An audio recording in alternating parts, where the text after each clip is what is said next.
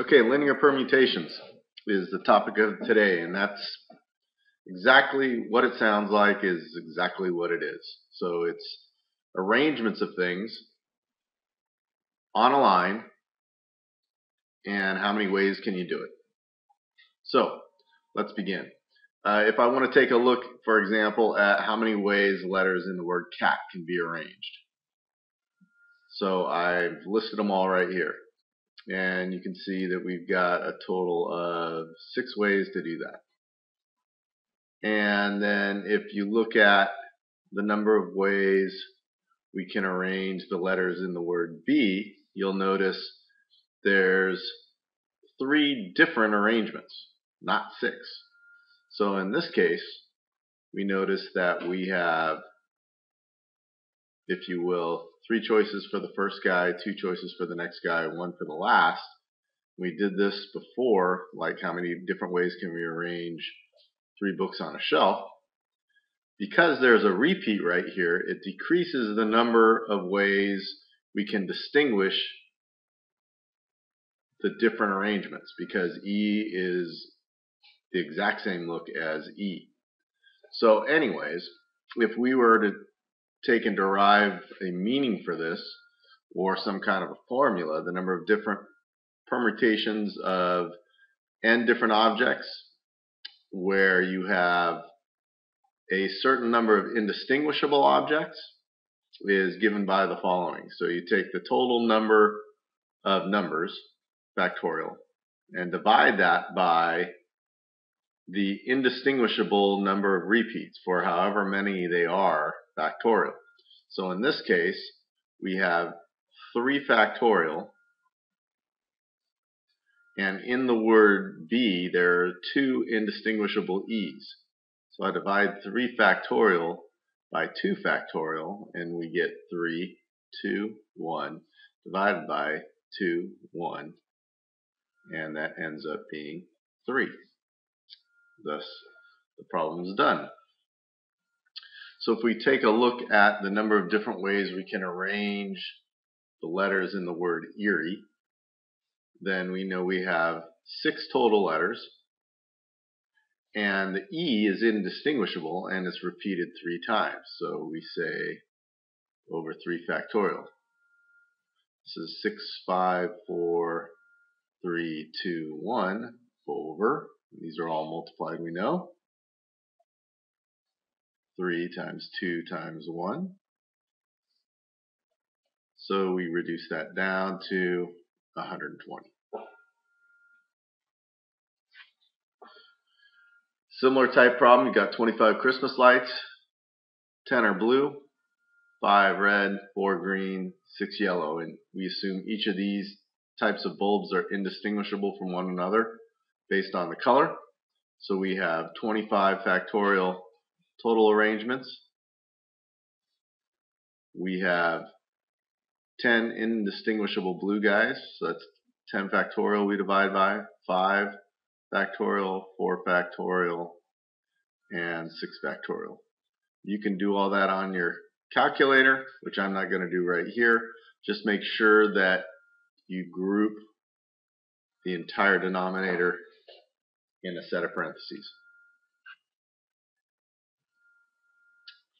So now we're going to take a look at the word Shakespeare, much like we did before with Erie, except we have multiple indistinguishable items in this case. So in Shakespeare we have a total of 11 letters. We see the S is repeated twice. We see the A is repeated twice. And we see the E is repeated 1, 2, 3 times. And again, calculate a problem, make sure you divide by all of these at one time, so put parentheses around it. Okay, so this is a little bit different. You got a banquet table, and typically a banquet table is a long straight table. You got 2 senators, 2 ambassadors, and 3 mayors. And first of all, what we're going to do is we're going to seat them by title. All right, and we want to know how many ways we can do this. Well, by title means by senators, by ambassadors, by mayors. So these in turn are indistinguishable.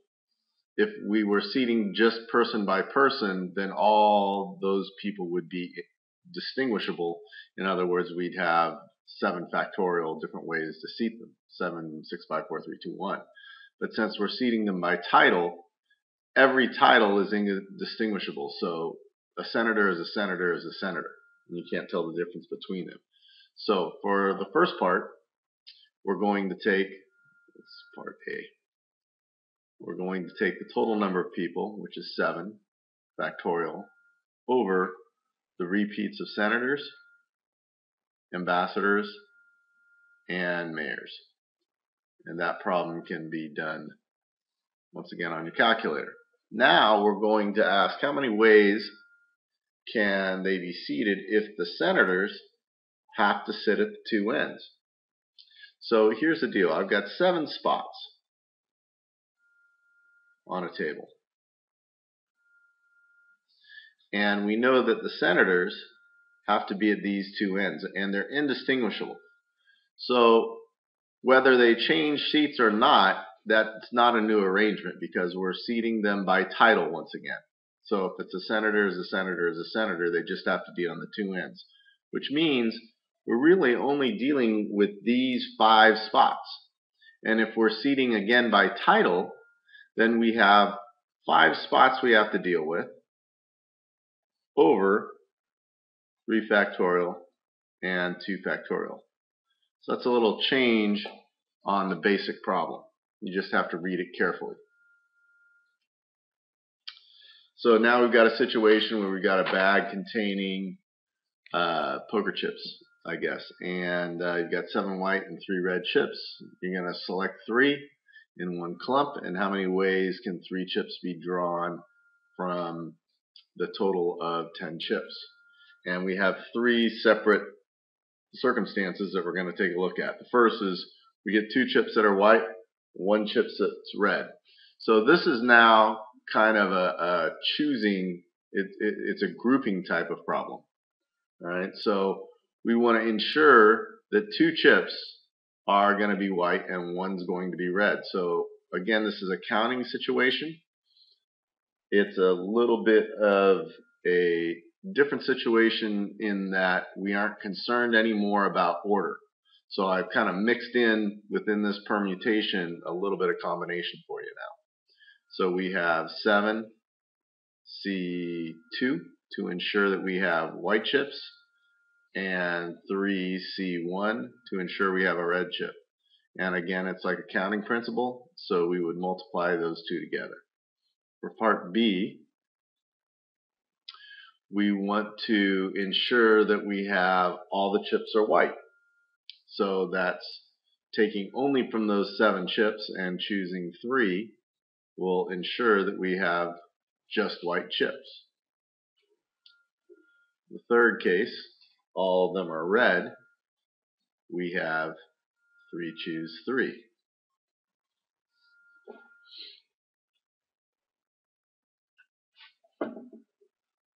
So next, we've got 200 students attending a school dance, and they've each got tickets for a door prize, and 3 numbers are chosen. We want to know how many ways there are to award the 3 different prizes. There's usually a grand prize, a second prize, and a third prize. So these have distinct order involved in them.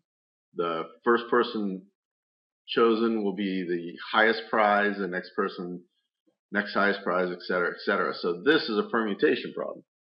And we have 200 total items, of which we're arranging 3.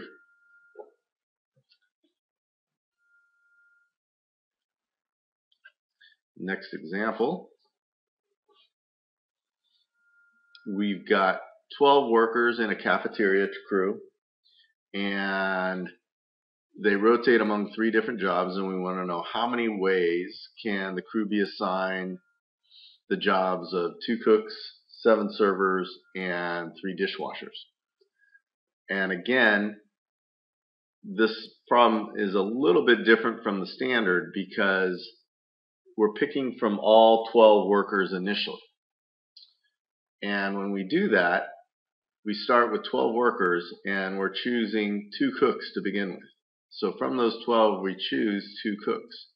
Once we've chosen those 2 cooks, we're now down to 10 workers to pick from.